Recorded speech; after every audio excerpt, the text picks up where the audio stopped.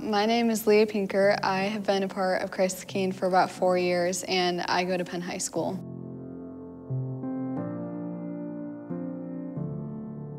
So for my faith project, I did a digital comic, and it shows a girl being worried about various things in her life, and like each time she thinks about like the thing that she's worried about just adds more stress.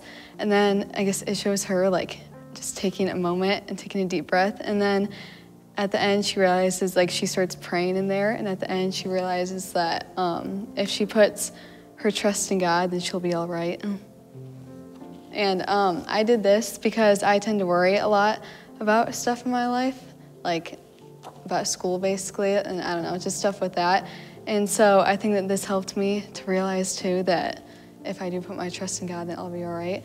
And the verse that I did was Philippians 4:13, I can do all things through Christ who strengthens me.